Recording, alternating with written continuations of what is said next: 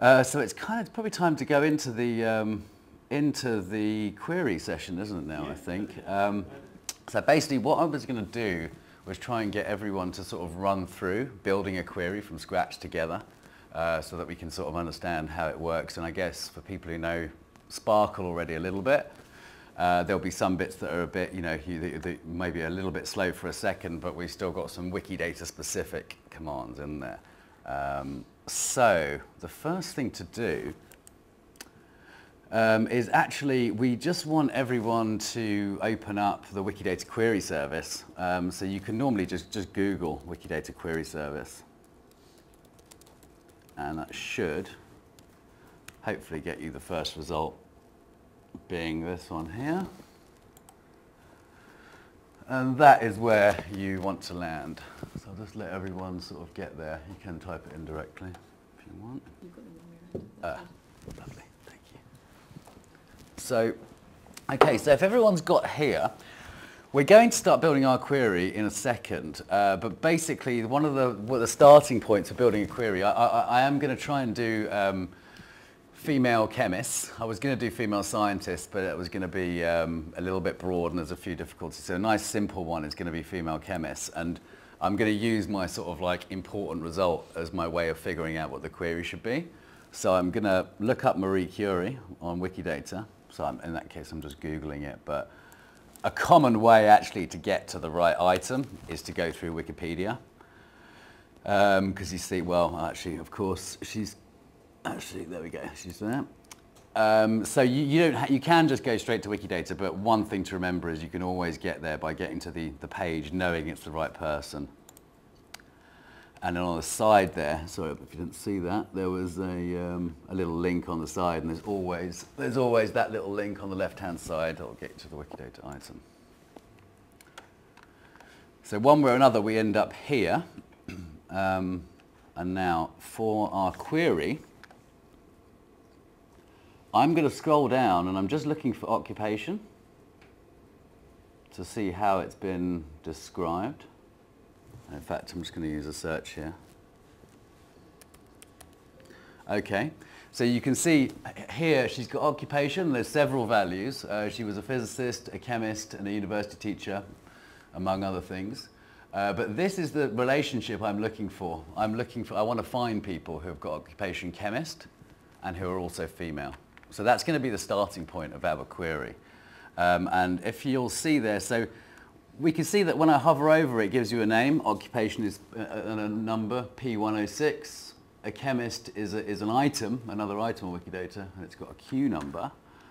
But I'm going to go here and we're going to begin constructing the query. So if everyone could just copy this as I'm writing it. I'm going to just write the basic sort of structure of the query first. And then we're going to sort of take it from there. So the first line would be this: select item with a question mark. And can everyone see that okay? Oh, maybe I should go a bit bigger. We might be able to zoom in a wee bit. Yeah, that's a bit better, and I think I'll get rid of this for a moment. Okay, so select item. That's your first line that you want. And basically, just press enter for a second, and on the next line we're going to write where, and I'll explain what this all means a bit more afterwards. And we're going to do an open squiggly bracket like that, and then another squiggly bracket closed some way below. Doesn't really matter where. So this is the basic structure of your SPARQL query. Select is telling you what you actually want to see back in your query, and that's going to basically relate to our columns that we're going to get. The where is where we're going to define what the relationships are that are going to define our query. Now, this is just a name that you can make up, because this is what I'm going to call my things in my query, and this will be, I'm actually going to change it to person, so it's a bit more descriptive, because we're looking for chemists. So we're going to start with our first line of actual query now. And that is, what we're basically going to go for is we wanted this person that we've defined here with question mark person, we want them to have, and I'm just going to write this in natural language first, occupation of a chemist. So that's what we're looking for. This won't work in our query, but I just wanted to show you just so that we could see what we're essentially doing. So occupation, to actually put this property in, we're going to need this little prefix, and for now you just say, okay, that's just what I need to do to define a property, which is WDT colon. Now that's, this basically is the simplest way to sort of say occupation something or date of birth something, and it's, once you've done this, we're going to use our first Wikidata query service trick, and we're going to press Control and space at the same time. Oops, I did not do that right. Let's see what I've got to do back here. So Control and space, and you should see type a search to find an entity here. And I'm going to type occupation. And as you can see, it has come up with the property. It knows I'm looking for properties because of the WDT first. And if I select that, you can see what it's done. It's replaced it with the P106, which is what it needs to know. And if I hover over that, now we've got occupation, now we want to say chemist. And just like we had WDT for the property, to talk about a property, to talk about a value now, or an actual item rather, we type WD, and now Control space will work for finding items. And in this case, I'm looking for the Wikidata item for the concept chemist. And you see that's come up with this, this Q number, which I think, does that work for everyone? You can find that search. Now, if we, what we do is you put a full stop at the end, because it's like this is like a sort of a line, and you sort of put a full stop at the end of a sentence sort of thing. Now, I'm going to, and have you got that 593644? What's the manual one? WD colon. Now, you should be able to run this query when you've got that in. If you've run your list, have you got a set of results that looks like this? We can see the major problem with this. It's true results, and if I click on that, I've got, and now we're not filtering to say females yet, so I've ended up with a male chemist here. But you can see I do have a list of chemists. It's just that I can't read what their names are. And of course, what we want is their labels. Now, SPARQL has a built-in ways of getting labels, which will work across all services, things using SPARQL. But Wikidata has a label service, which is particularly useful. So what we're going to do, and this might be a little bit awkward without the control space, because we have to do control space here in a blank space underneath it. And what we're looking for, there's loads of ready-made options here that might be useful. The one we're actually looking for is label. There's the label service, and if you want, you can even type label. But we need to have this label service in. Now, at the moment, that doesn't do anything. It just sits there, and the only rule is it kind of has to be within your where area, inside the square brackets. But we're going to type person label with a capital L in our select area. So I've just added that on. And basically, the label service will mean that if you add a capital L label to the end of any item that you've selected, you'll get its label. And you'll see what I mean with this. So we'll run the query, and actually, we'll probably actually filter these results down a little bit to female, etc., so it runs a bit more quickly. But I'll just let that run, and we'll just see what there we go. So you see what we're left with now. We've now got two columns because we were selecting two things, and we've got the item and the label. And so these are all the sort of names. And at the moment, the reason they're in English is because my label service is actually set to auto language first. So that'll come from, but I've then got English if it can't find out the automatic. But I could happily just change this for like Arabic or any other language, and it would automatically be saying I'm looking for the Arabic labels, you know, with an English fallback. Be a case of adding the two letters of exactly, and in fact, you know, I mean, we'll do that just for our next little set of results. That's Arabic with an English fallback at the moment, AR::EN. But what we're going to do is we need to filter this further. So we're going to do a new statement, and basically in SPARQL, every new line that you're making is like filtering down further and further to a smaller set. And we want the person to have, this time we're using the same syntax, but we're looking for gender, is the property that we're looking for. So I've written the WDT and I've done my control space, but it's P21 is the ultimate thing we end up with. So the person has to have a P21, which is, and the item I'm looking for this time is female. And it says here, the description tells me it's a human who is female, perfect, as opposed to female organism and some of these other things, but that's the one we're looking for. It's a ridiculously long queue number for female, and male is also just one before that, you know, it's just because they messed up a little bit in the beginning and had an original concept of male and female, which needed replacing. So yeah, this is quite an exercise in memorizing numbers of the control space, isn't it up? And I'll put another full stop on the end.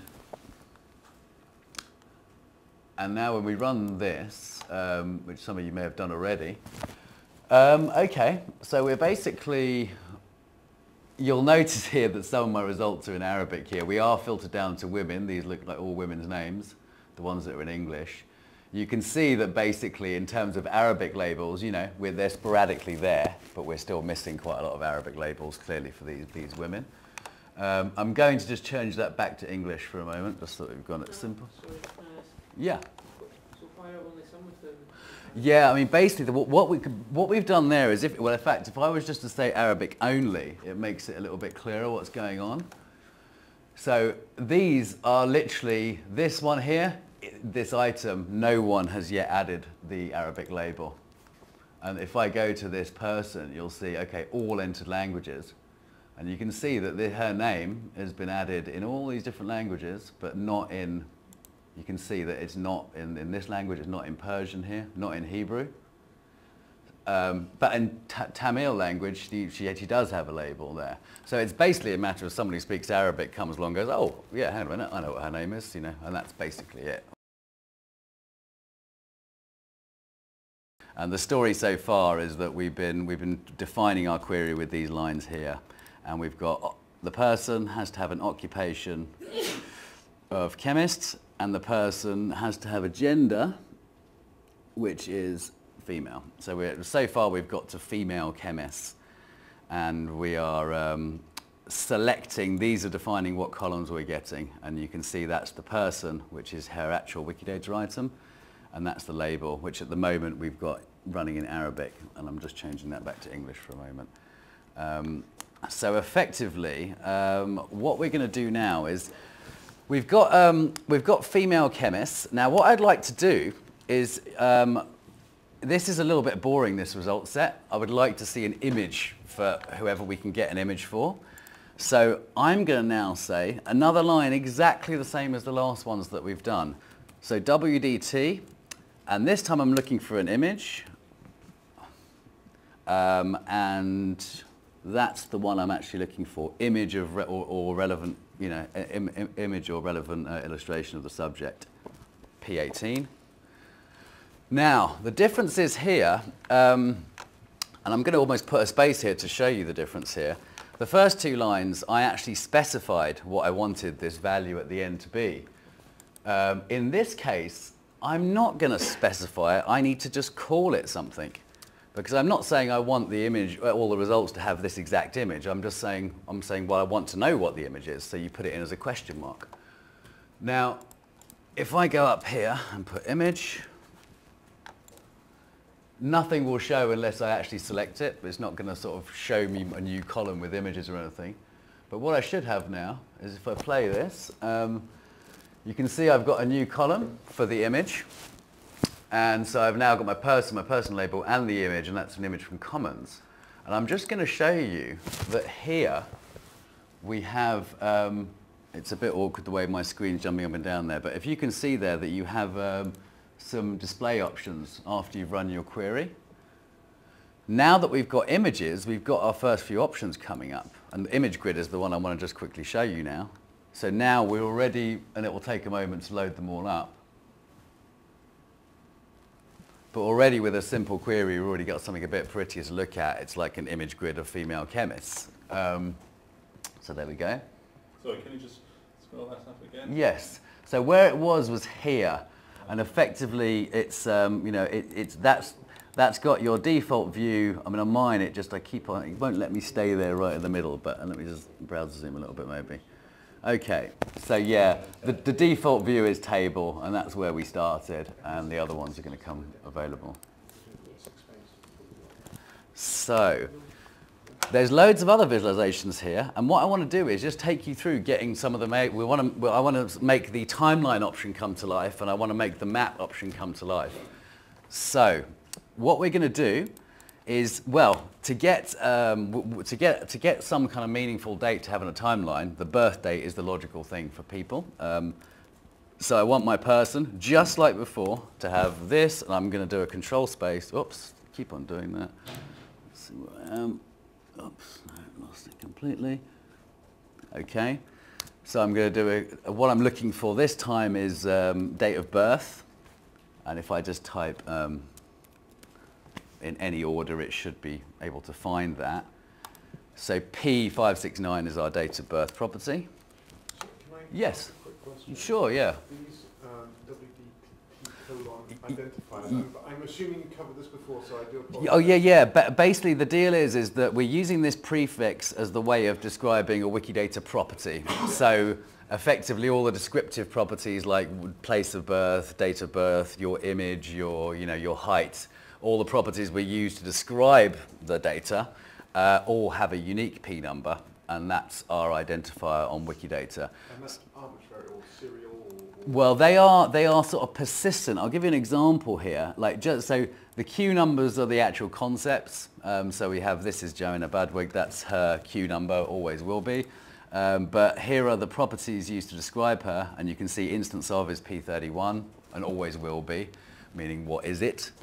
Image is P18 and always will be. So they're just the same as the Q numbers in a way, but for uniquely identifying the properties. And that's basically, and the prefix here, the WDT, it gives us, it's what's called the truthy or simple version of the property. And it just gives us a very simple answer to a question. Basically, it's the one you always want to use in the beginning, is WDT : and after that you use a slightly more complicated version, which allows you to get deeper into it and get into the qualifiers and references. But for now, we're going to keep with the simple version because it does 99% of everything you need anyway. What I want to do is I'll call this just birth dates. We're not allowed spaces. I mean, you can call these what you like. I've just done birth date with a capital D there. But as with everything, we're not going to see a new column of results unless we add it to the top. And bear in mind, the visualization options can't see that data unless we select it. So as far as it's concerned, there is no date of birth until it's been selected to visualize it. So I'm going to press play on that. And we've now got a new column with the date of birth. But I'm going to go to table now and see what other options. And now I've got timeline available. So now we have a timeline. And you can see, this is the simple built-in timeline for the query service. We'll show you shortly a Histropedia version, which is a little bit nicer. But already you can see the sort of power with a few lines. We've got timelines and image grids. These can all be shared. Yes, and this is one of the things. Well, one of the things I was going to show you in a second is the fact that you can see that we have. On the left, we've got one of these options just to share a link. Now, what that'll be is that will share a link just to this page with the query visible and everything else. But after you've run the query, you've got these little options down here at the top. And one of the great ones is short URL to result. And if I click on that one, this actually gives me a sort of a full page version of it. So it's a link that will get someone just to the query results.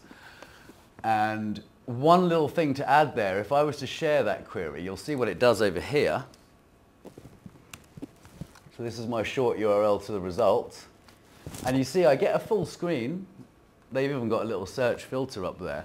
But it's not in my timeline view. And so how do we choose which view we actually want for this? And the way we do that is by putting in a line with a comment. Now comments always come after the hash symbol.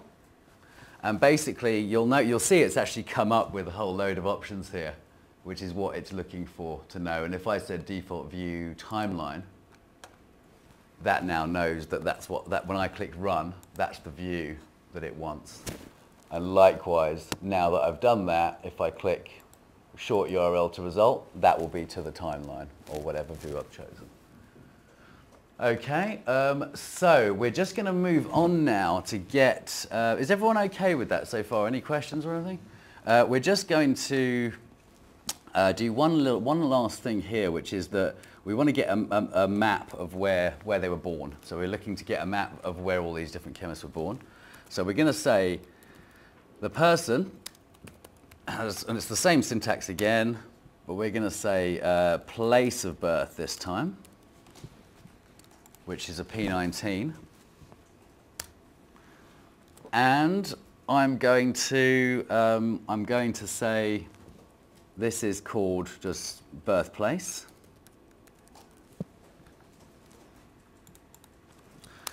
Now, if I type birthplace here, and I try and select this new birthplace, what I'll get is I will get the Wikidata column with the Wikidata item numbers for these birthplaces, like London. It will come up as Q42, and it will be a list of Q numbers.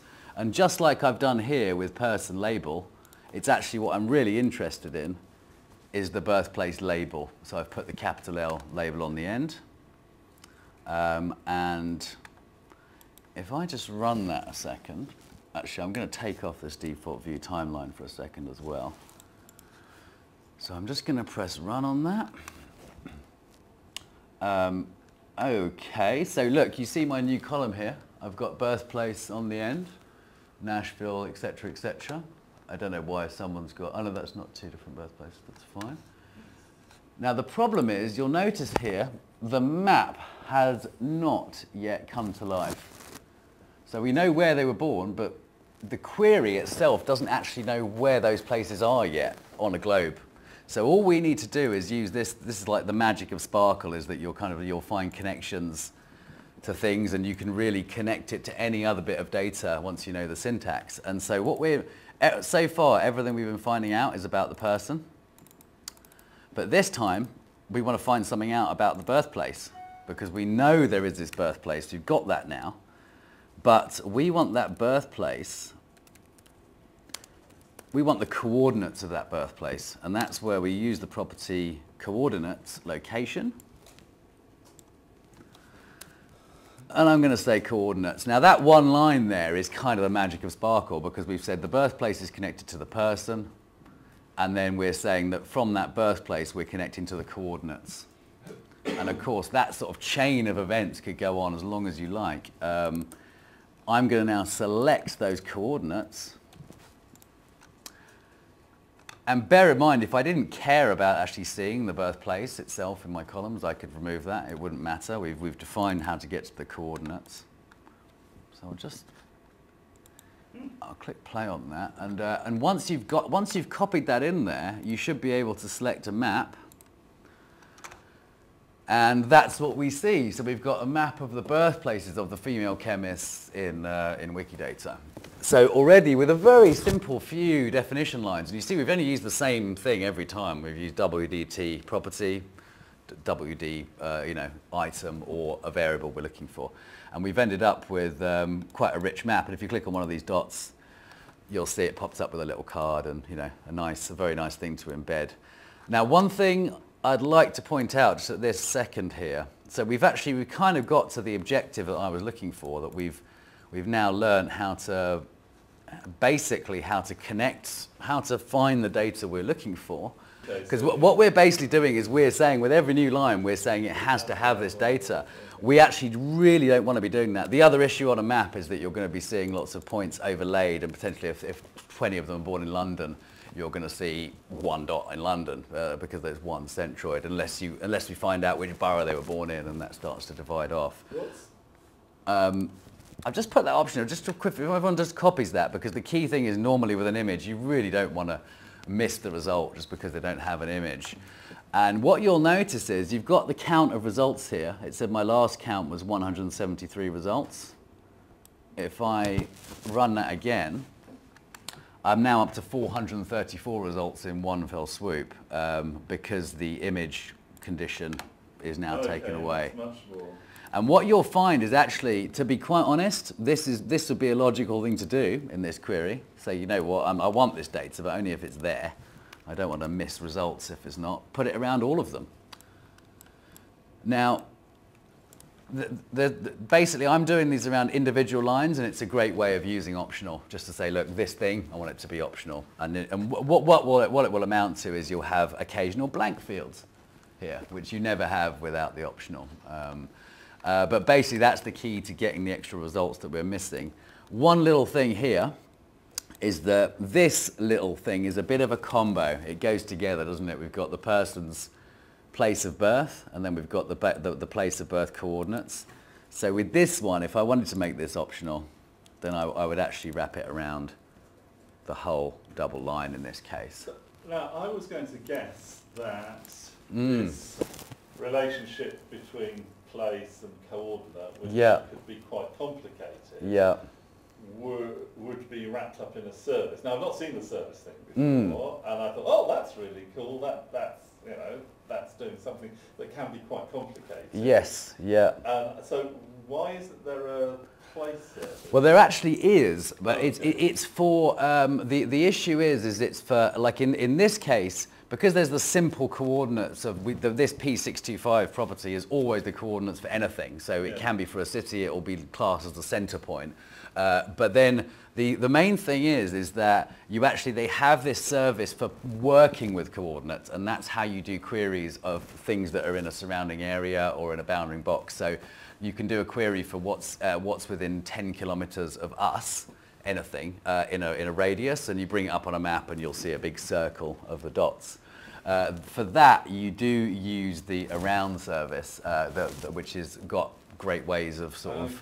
And will that do things like, say, it's in the UK if it says she's born in Edinburgh? Well, that's normally something that you have to define yourself in your query, but you can find those relationships because you're saying, look, I want a person who was born in a place, and that place, I want it to be, in Edinburgh or in Scotland or whatever is your criteria.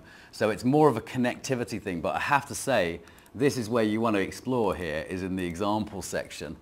And you'll see there's some really cool examples. It's kind of basically where you should just go and try and get inspiration for what you can do. And if you look at sort of like, let's have a look, I just typed, distance or within or something like that. Okay, airports within 100 kilometers of Berlin, as it happens, or places within 1 kilometer of the Empire State Building. I'm just going to run that query and we'll see. So there we go, and I'm just going to put that on a map and we'll see that's the result of this.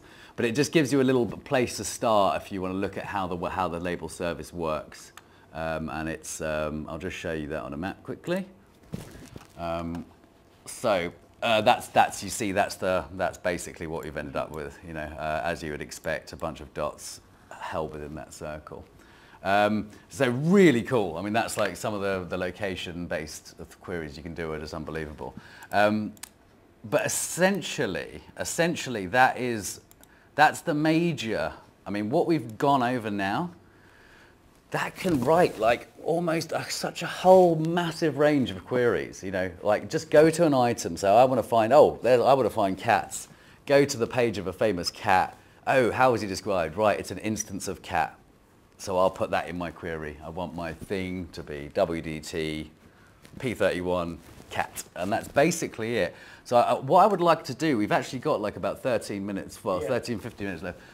I actually think that we've got all the skills here to actually just try and construct a query of our own here. Like just come up with something you're interested in and try to find the Wikidata item for that thing. Like I just gave the example of cats, but let's say that I was looking for my query, I wanted it to be planets. So I look up Mars, 4th planet from the sun. Okay, how do we know that's a planet? And it's got, okay, instance of inner planet of the solar system. So, you know, maybe that's too specific for me, but maybe I'm all right with that. But yeah, this is what I'd encourage you to do now. Like, you can use anything here. Like, say here, look, I've got part of the solar system. So if I was to go back here and say, I wonder what other stuff is part of that, I'll delete all of these. I'm going to delete all of those. I'm left with the basic structure again. And I'll say I'm looking for the item, and I want the item's label. And I want the item to be WDT part of WD colon the solar system. So you see what I've done there. I've just looked at a statement on the page, and now I'm putting that into my query. And when I type, there we go, I've got a list of things which are part of the solar system, according to that.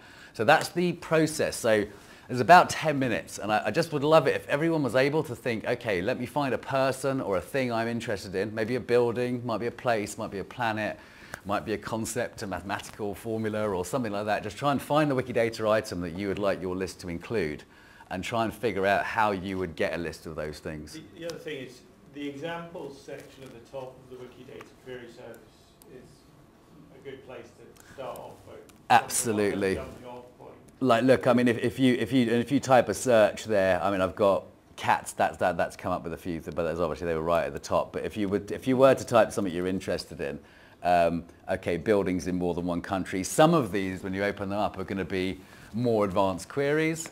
But we could change, I mean, something like that, places within 1 kilometre of the Empire State Building. You could easily change the Empire State Building. Absolutely true. Something local, like, I don't know. Yeah, Castle, he's absolutely, because look, that's the beauty of modification here, because look, he's saying there, look, go to the query. I've hovered over that and I can find that that's the Empire State Building.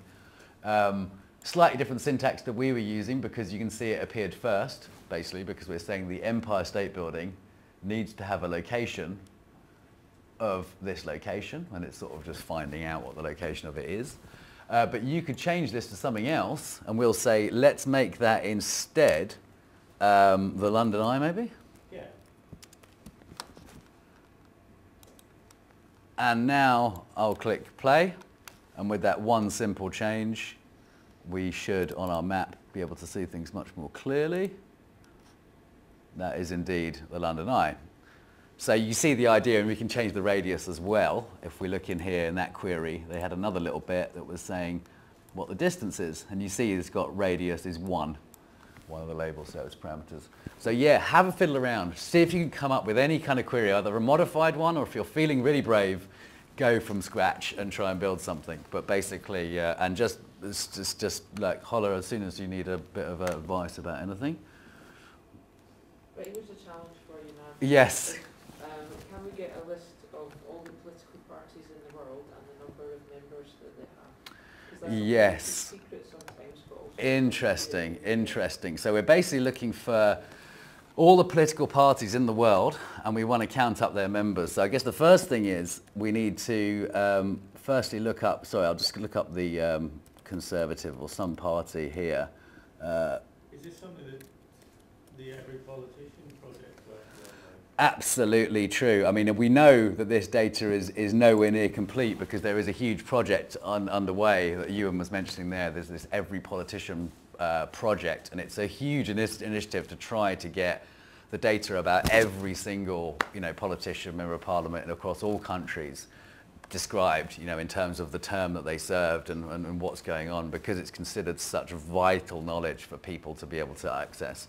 But it is possible. One thing we didn't go into here is any of the counting commands, and the counting commands are incredibly powerful, but they are Not too hard to learn, but it's just another segment. It's like I consider that to be phase 2 after this. But the first thing I would do is I would just try and find out if we could get that list.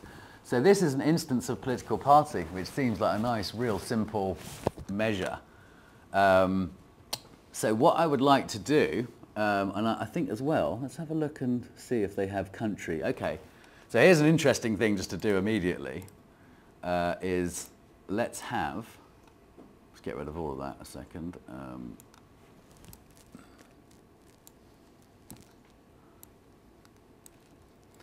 And I guess if everyone's effectively, actually, let me just get rid of all of that, sorry.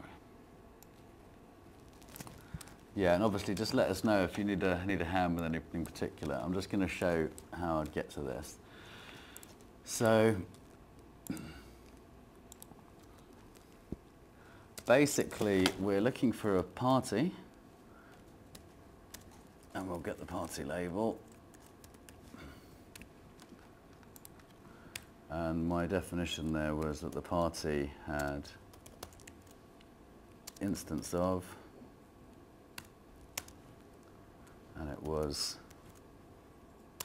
political party. And you see, it always, normally for me, it basically involves looking at how it's been described. And unfortunately, you will find inconsistencies all the time where it might have been done like this for the British ones and then completely differently for the Spanish ones or whatever it would be. But effectively what we've got here is quickly a list of political parties. So that's like we've got that with one line basically.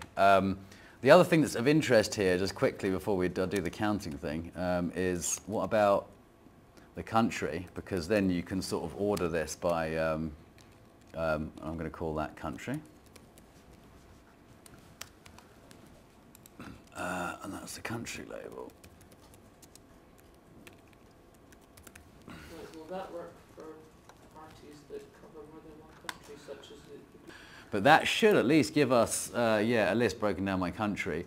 And if we were looking to count members, now the question is how are the members described? And I would have thought it's by on the person's page itself. So if we go to Theresa May, I'm presuming she's going to be a member of the Conservative Party. Has it got a member count on the item? P2124. Is that member count? How in? People who are part of an organisation. Brilliant. Okay, so let's have a look if that's directly available. Because if that's directly available and well filled out, then it means we don't need any of the fancy SPARQL counting commands because we can get the count as just a straightforward answer to one of our questions. So party has to have member count. It's a new one on me. I've not seen that property. Sounds like it's generic to other types of organisations. Yes, and now hopefully because we've restricted our results to political parties, this count should be what we're kind of looking for. Well, let's see. I mean, I'm purposefully not putting an option around this because we're actually interested in how many results actually have this meaningful data. 304 have our count. I haven't selected it yet. So it's obviously beginning to be used. This might be part of the Every Politician project actually. But look, yeah, so we've got our count of members here. And actually what we can do, because we've now got a column with some numbers in it, it's a great thing that we can just do immediately, is just we get the bubble chart available, which is a beautiful way of looking at counts. So you can see, it's a funny old shape at the moment because I haven't ordered it by something, and if you actually look at, I don't know why that seems to, there we go. So it goes, yes, and what we've got, I don't know why that's a very strange little glitch. I lose, oh, it's still there, but I can't see it. So basically what we'd like to do here is at the end, afterwards, after the end of our bracket, we can just do order by. And if I order by count, it will start with the smallest one, but I would like a descending count, so I want the big ones on the top. So I just type descending, and then I can put count in brackets here. And this is just a way that you can order your results. If you did it with a birth date instead, so if you'd order by birth date, it would try and order them chronologically. It's like a kind of a clever ordering. Oh yeah, we are there, aren't we? But I'll just press play on that. Yeah, far away. We'll be. I've written a query that pulls out Star Trek characters with their pictures. Brilliant, brilliant. I'm having a problem because I'm pulling out their rank 2. That's our final result there. Interesting little result. Yeah, this is just the JavaScript. This is our timeline engine has now been sort of taken apart, so you can actually use it with any data, and it's sort of a free for non-commercial use things that you can just kind of go ahead and use this. Basically, yeah, this is sort of one of the things. I mean, it's I've defined a lot of these demos just by running running queries. Basically, let me just get a good example there. Okay, so that's a good one. So I basically ran a Wikidata query to get some data, and then I've sort of thrown it in and made a slightly more customized version of the interface. So these are all the Island Record albums, you know, with decade markers. And effectively, this is actually using the ranking system, and you can see there the idea behind it, that you need to, you know, you zoom out and you get the important ones, and you zoom in, and it slowly shows you more. But yeah, it's a great example of how that's me running a query and downloading the data, because we had a download option there, and just using it to build this thing. You know, you can just use it for whatever you like. And of course, if you know how to code a little bit, you can do really powerful things. But even without that, one of the download options is just CSV, and you can open it in a spreadsheet, start manipulating it and doing things with it. Can you get